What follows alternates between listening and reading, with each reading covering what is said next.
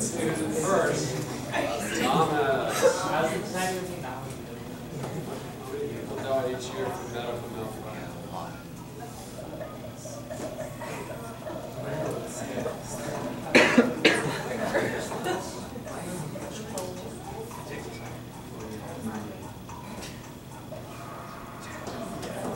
About 90,000 people.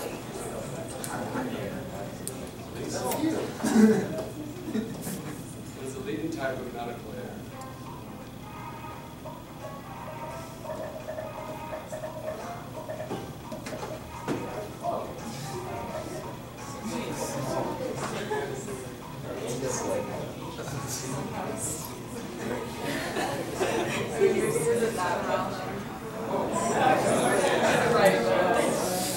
Alright, let's see who's in first. Hold on. Tyler was behind. Performing a wrong or illegal act is called what? Spelling.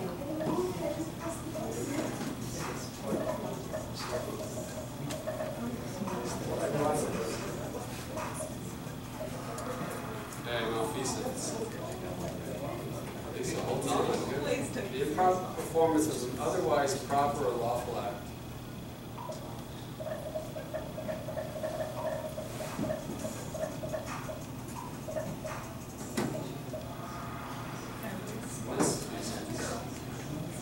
EM. All right. EM has the highest answer streak of 4. The failure to perform a necessary act.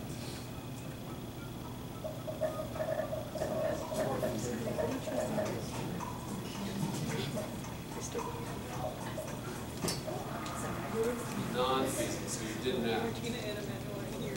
EM, hold on. Awards by a court to a person who has been harmed in an especially malicious way.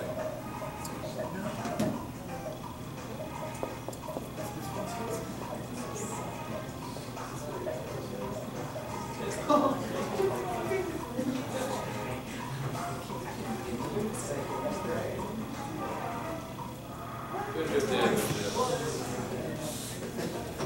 All right, Adele. What is the most often cause of lawsuit for healthcare professionals?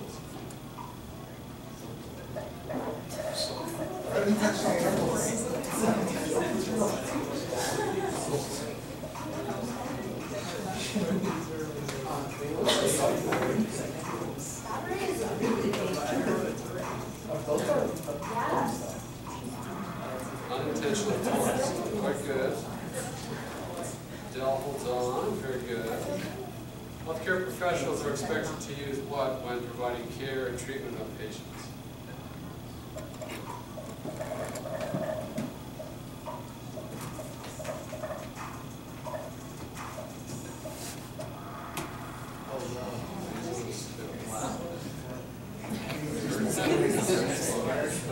So that's pretty good. Sorry. See why I didn't do well. What is malfeasance?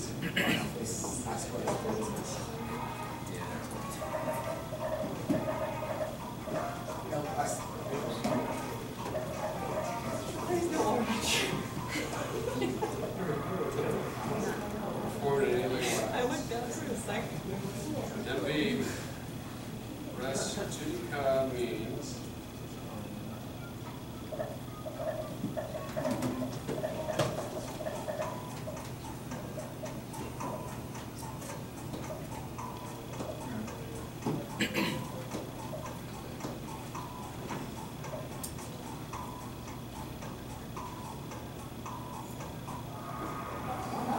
matter decided by judgment.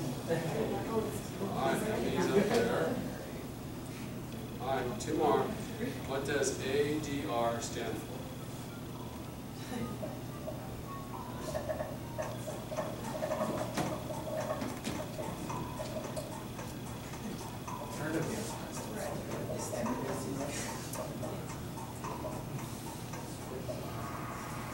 Alternative dispute resolution. My last one.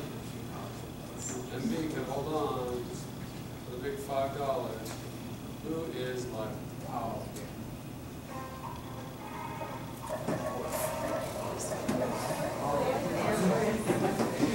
Sorry.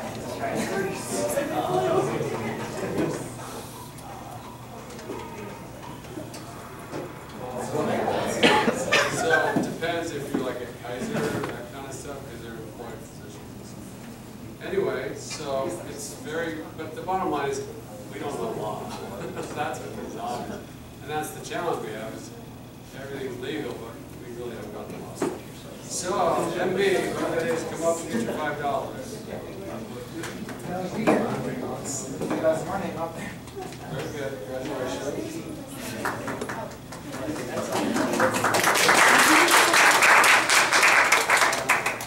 Use it wisely. $5. Okay, almost done. So, again, with the chart note, understand this is electronically signed and it tells the time that it was done at. So, ideally the note should be signed within 2 hours of seeing the patient, so you've got to get your notes done. The legal documents as it's been pounded into us. And you need to have both pertinent positive and negative. So, as the physician might tell you, what they said and then also what they said they didn't say. Like if you have a headache, do you have a fever? It's good to say they don't have a fever. Do they have nipple rigidity or their neck sore? Do they have change in vision? Because if they have those things, then it could be meningitis or some sort of brain tumor. So if they don't have that, and you document you have that, and they turn out to have a brain tumor, you can say this is why I didn't think of it. Anybody know about David and Goliath?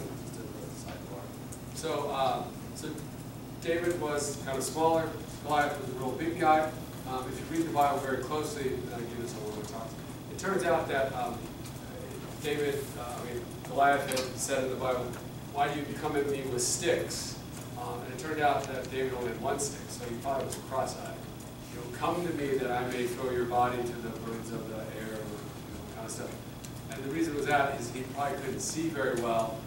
He was also a giant at the time, probably 90 feet, which means he probably had a pituitary tumor that caused all of this. So anyway, the reason why he had one. So all of those things are stuff you can kind of conclude from stuff like that. And that's kind of what it is, what you have and what you don't have.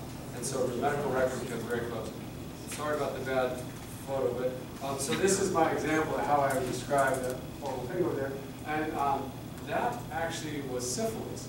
I sent him to the ER to get bicillin because I don't have bicillin, it's super expensive. And they didn't even mention anything in the physical about that part of the body. So, and then I talked to the doc later, and he did it, but they didn't write it down in the note.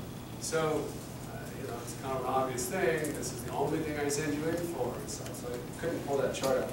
But the thought is that it's amazing how just obvious stuff just doesn't get done. So other things for just as being a medical scribe, you need to dress appropriately. Right? Just get yourself some essentially cheap scrubs. And I'd wear a name badge, and you can put once you pass the test, and he's going to be talking about how to get it, you'll be a CMSA. Certified Medical Scribe Apprentice. Once you do your 200 hours, then you're a CMSS. So you could say, Joe Smith, CMSS, and that's how you'll sign the chart. I think you should be attentive in the room. Please don't chew gum. Please don't look away and yawn really loud. Just be part of the whole culture, and you want to be focused on it. My opinion is this whole treat everybody with respect. Anybody over 20, I just call them by their last name. It just has worked well for me. If they say, "No, call me Jar," my mom won't let me. Just something like that. I just always stick, because if they give them respect, they really like it. Under 20, you can call them by their first name. That's just an arbitrary thing that's kind of worked for me. But I think once you're 21, you're an adult, and you are paying, you should be treated very respectfully. So I don't think you go wrong by calling them by their last name all the time, even though they insist that you call them that. I think a little bit of formality is actually quite good. So now, getting a job as a scribe. So in the rubber meets road, you need to come up with your curriculum vitae, which is your scholarly life. And so come up with, I like where you went to high school, any awards you won in high school, then where you're going to college currently, anything you've done. I worked at McDonald's for 2.5 of the best years of my life. You guys know how much I made at McDonald's, I tell you that? $1.65 an hour. I was worth $1.65 an hour. But that's what minimum wage was. And so you put down, jobs you've had, even like president of clubs, anything like that, And if you want us to, we're happy to look over your curriculum vitae to kind of spruce it up a little bit. You should put down this course. We're going to give you a certificate of completion, so you can put that in there too. And then you should also put in your certificate of the CMSS completion. And then if you can, maybe get someone to write you a letter of recommendation, those sorts of things. And then what we typically recommend is you need to see a lot of stuff, so I would go work at a lot of stuff. So the ERs love pre-meds, and especially if you're certified as a scribe, or at least have the apprentice, that puts you up on anyone else that goes there. Most of the time, if you work for Scribe America or some of the other ones, they give you like a one-day kind of quickie kind of thing, which is, I think, less than what we get here. Not that this has been that intensive, but they didn't get through all the medical legal stuff and some of the stuff that you've done. And they aren't, they do not Scribe certified. I think wherever you go, maybe look up an urgent care and just talk to them, hey, I finished the Scribe course, I need 200 hours. Usually you don't get paid for that 200 hours, you just kind of do it. But once you get it, then you are able to get a job. Now some of them may pay you, so you can get paid on that. And I've done it both ways depending on the person. So look at, emergency room is very good because it's 24/7, 365, so you can get your hours pretty quick. Especially if you're somewhat of a night owl and don't mind working those bad hours. Urgent cares have a lot of hours. And then family medicine usually has a need. At the very least, just go to your student health center at your college and just say, hey, find a nurse practitioner, can I scribe for you? I mean, this is what everyone loves it if you will do their job. Yes? So like for working for like a hospital or something, such like Kaiser facilities like that, would we be like employed through like the hospital generally, or just like go to the doctors themselves and like? Yeah, well, I would probably talk. What usually works well, I don't know if you guys know this plaque. I told you the 2 rules of medicine. What are the 2 rules of medicine? Nurses run the universe, nurses like chocolates. So, I would think of going to the emergency room at Kaiser, again, unless you know somebody who can make the introduction. But if you're going cold, I would just say, hey, dress real nice. Say, hey, I'm a pre-med student. I passed the course. Here's my letter of recommendation. What would you recommend that I do if I want to become a scribe in the university? And then see. So each place is a little different. As those of you that have been to Spectre Valley Hospital, very nice place, but they're very formal. You have to go through all the HR stuff. With someone like myself in private practice, we're not quite as formal. We may still need you to fill out our stuff for our HR, but my HR is not nearly as robust as some of the other ones. So that's where you have some options. I do think wherever you're going to school, because you may want to take a little break and when you go to the fall, start to do it in the fall and find some places around you. And one of the things I'm willing to do is sort of help you to sort of broker the deal if we can. And I can send some say, hey, Dr. Smith, so-and-so went to our class, and if you could, this is what I've done with mine. And then you can also look at our website, iemedicalscribe.org, and we're putting the courses online, we're doing some of the other stuff on there. So we want to try to help you to get those, but you sort of have to meet us halfway and find out like where you're at, what can you do. 200 hours is a lot, but it's really not that much. But once you get that done, now you're Scribe certified for the rest of your life, and then the hope is that you can then get this experience that will parlay very well for both getting you into medical school, but also letting you really excel in medical school. Tanner's doing amazing in school because he's able to get his note done. Now he can learn the stuff without learning the stuff and how to chart. And his charts are getting better. They're not there, but he's getting better. The other thing I highly recommend you do once you've sort of gotten the medical scribe is think about getting certified in medical Spanish. The goal is to improve access to quality health care in a culturally sensitive manner. There's 11 million Latinos here in Southern California. You should be able to speak to them. And so you don't need, like I call it Queen Spanish, you need sort of what I call Tarzan Spanish. You need enough to get through the exam. And as you do that, you'll get better and better. But what's really nice is to actually have this certification of medicalspanish.com certified. So you can go through that. It's not over the top expensive. I don't remember exactly how much it is, but it is something that you could get. And if you're a medical scribe that's certified, that's certified medical scribing, and you're certified in medical Spanish, I think you would be a very, very good commodity in terms of that. And again, for med school, it's good. So this is my mission statement: to treat every patient with respect. use the best medical practices to improve access to quality health care in a culturally sensitive manner. That's sort of what I'm about. If people ask you why you want to be a doctor, you may want to use parts of this because you really want to improve access to quality health care for a medically underserved area. That's what we're about. Suggested reading, there's just a lot of good ones out there. This whole Ultimate Medical Scribe series is quite good, so I would suggest getting that. This is, there's some other books that will sort of let you know about. This is where the doctor, this is that whole thing about trying to be present for the patient with his physicians, but it might be a good one for you guys to look at. I really like this book. This is where the future of medicine is going, and I like the idea of, there's a lot of stuff that I'm doing with these meetups. I just did a sold out ketogenic meetup, so I'm doing video type stuff. We have autoresponders. We use some of the social media things, as well as they're even talking about not only like huge practices like Kaiser or the university, but micro practices. We basically just have a laptop and you're seeing patients. This is sort of the future of medicine with Eric Topol. I talked about him as genetic cardiologist. This is the future of medicine. This was his first book, The Creative Destruction of Medicine. Again, I think these are good when you go to interview, you want to know these things. This is by far the best book if you want to learn why doctors are jerks. This is the book. It came out when I was in school, and it really talks about just why doctors are so cynical. It's not G-rated, but it's actually quite good. They even have the rules of the House of God. And they were supposed to put this in there, but one of the rules is if you find me a pre-med, essentially, if I find me a pre-med student that only triples my work, I will kiss their feet, because most of the time it's more than that. So just so you know the flavor of that. Atul Gawande is the top, I think, doc. He just started doing insurance school. But he's a surgeon that talked about us being in a team, so like a pit stop.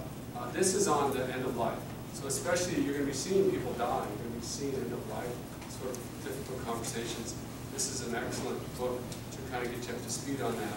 And we really try to have it with several people that we give those things called the pulse, the physician orders for life-sustaining treatment. And I tell them, you're not dying, but you got to be ready. And she's like, her husband died, she wants to die, if her heart stops, she doesn't want to be resuscitated. That's fine, I respect that. As long as you have gotten the chance to think it through, and the family's gotten that. So that's kind of what we do in family medicine. Tipping Point and all of these are from Malcolm Gladwell. He's one of my favorite authors. So he does a whole thing on David and Goliath, and that's sort of where I got that whole thing from. Tipping Point is how things get to be a big deal. One of the things I sort of found my calling in there is that there's really smart people, like brightest lights in the chandelier, and then there's people that connect, kind of like Paul Revere. Like, think about Paul Revere, he just like told people the pressure, he didn't do anything about it, he just told people, got the word out. That's kind of me. I'm not that bright, but I have a lot of little friends in high places, and so I'm a connector. So that's what I'm trying to do, is connect you guys with medicine and vice versa, and then it works out well, so I can talk to the docs for you, I can try to help you do that. This is a book I wrote, and Young Women Don't Care, and the reason I don't have very many friends. But the theory is guys don't go to the docs. So this is kind of a small, humorous book to try to get them to come and get evaluated. So we have a second edition of that, Linda Young, and I'll see one.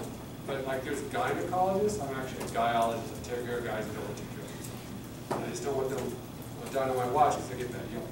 So, but these are the kind of books that I try to have people help me to write, because it's a sort of a two-part thing we can have people help me with. And so this is that one, Rule 11, show me a BMS, a best medical student, that's what they sarcastically called it. Well, they tripled my work and I would kiss his feet, or her feet. So it's just one of those things that know that you're a little bit of a pain to the doctor when you start, but you can be a resource and a treasure once you get good. And it's just part of the journey. But just understand that this is all part of it. So becoming a better future scribe, think of the phrase, can I? Constant and never-ending improvement. You're not done. You guys are behind, you're always behind, just keep working. But if you get better, if you can just show improvement, all the people around you will like it. Understand the nurses run the universe, and nurses like chocolate, so whenever you work somewhere for a year, bring the nurses stuff, like literally they're omnivores. But if the nurses like you, don't have an airline. If they don't like you, you'll get nothing. Like, just respect them, whatever their name is, call them by their last name, just never sit in their chair. It's just, they love the universe. And then the other is the sort of flip side, and this is more for the high school kids. But understand that if you want to become a medical assistant, it's about $10,000 to take a class. And then it's like 9 to 12 months of taking basically an 8-hour day, 40 hours a week kind of stuff. And so on the flip side, if you become like you guys are going to be as a certified medical scribe, and you work for a doctor, so if you want to, you can work under these folk. And well, this was a course that we actually have this school that I helped start. Whereas you start off as a nothing and we get you to become a medical assistant scribe in about 9 months. But if you have this and you receive on-the-job training for at least 2 of the 5 years, you can then sit for the test.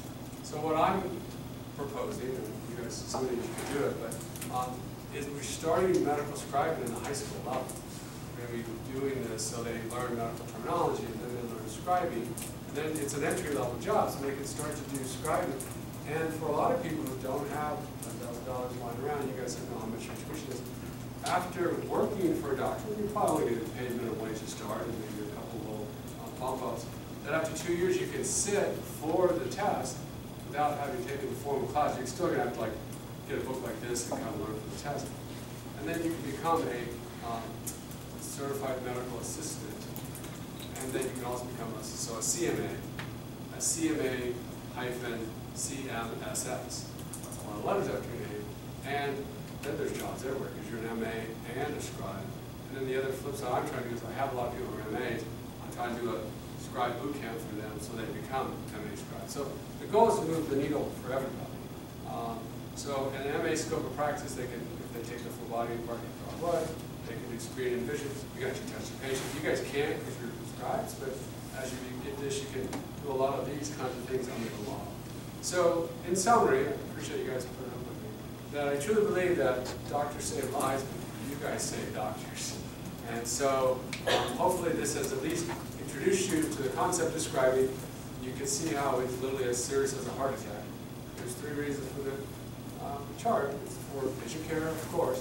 It's for billing, because you don't want to work forever for free. But it's medical legal, and I've kind of driven home how this is a very tough document. So hopefully I've given you a little bit of balance. Hopefully I've given you some food for thought for the future. I'm going to give your spiel. And then one of the things that I didn't really talk about, but in terms of some of the research stuff we're doing, we do have the IE Medical Scribe website. You guys do a lot of your sort of community projects. And then somebody else also has allcarewecare.com for diabetes. So you guys are doing some fantastic stuff. I talked to the city today, and even the mayor. They're all very proud and excited of you guys. So keep it up, and this is good. Go ahead. So I emailed you guys about the lunch next week. It turns out that this program isn't going to be in it. So if you're in the medical scribe programs and not FPL, then you don't have to come. But if you're in the FPL program, you have to come still. Also, I will show you guys how to log on to your things. I'm emailing them out right now. So if you get extra $100, you should get email with your login and your password. And then I'll pretty much just show you where to go for that real quick. So, but thank you guys for your patience also on that. I know it's been a while. So AC.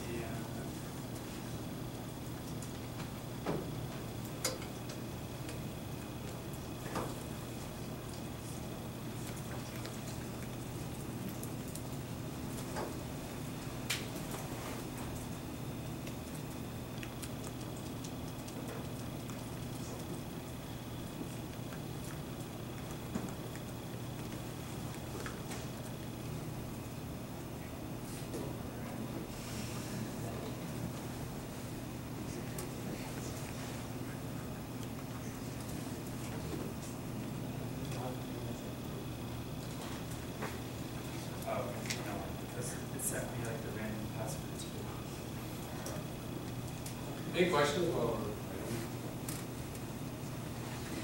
do have one ask. If you liked anything I did, I might mention it on Yelp.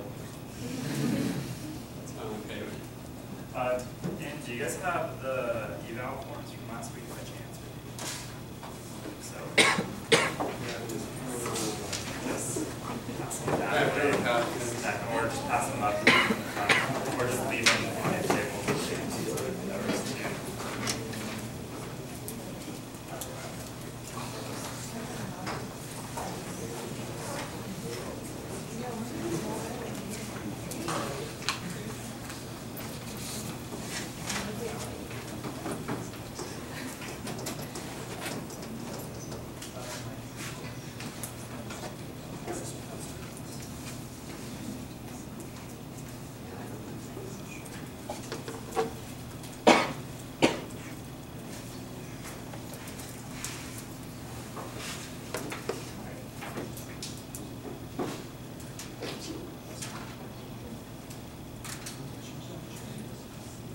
So then you're going to get here, then you'll be prompted just to put organization. If you have somebody you're going to work for, you can put that or just put self. And then, so you will go to clinical management, and then read CMSS clinical manual.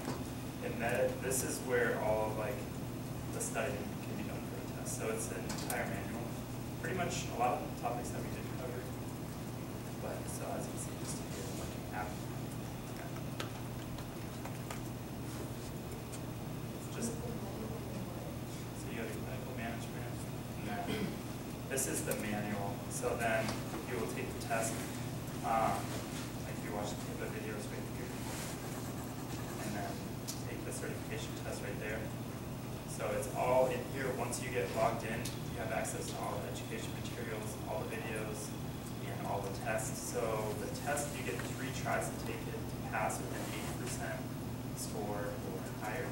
So I think I should do that though. If you have any questions about the actual system, call their live support, not me, because they have a lot of people actually know how to navigate the system more, because I'm just learning, just like you guys. But yeah, so if you have not paid the $100, you won't be sending, or you won't get the login yet, because I'm just sending it to everybody via app. So please send me an email if you haven't done it, letting me know that you have paid so I can go back in, because I'm not going to be looking every day. So if you want to just, any questions? Last time you mentioned that it was going to prompt us to put in a credit card information. Do we click somewhere else here? Yeah, I didn't see specifically, it didn't make me do that. They also told me that they were going to have you guys self-register. So yesterday when I was trying to self-register to guide you guys through it, it did the whole prompt, pay $285. So I clicked and it charged me $285. So they told me that it was going to be self-registration, but I found out that I'm just going to have to email you guys for the login. So Okay. I don't know about the credit card information, but if something comes up with that later, just email me about that, or if I have more information on that. Yeah. To be clear, for those of us who've already paid, we'll be getting an email shortly, right? Yeah, I just started sending them out, 4 people should have already got them. So you should get them within the next 20 minutes. Ooh, has anybody got it already? Yeah, so send me.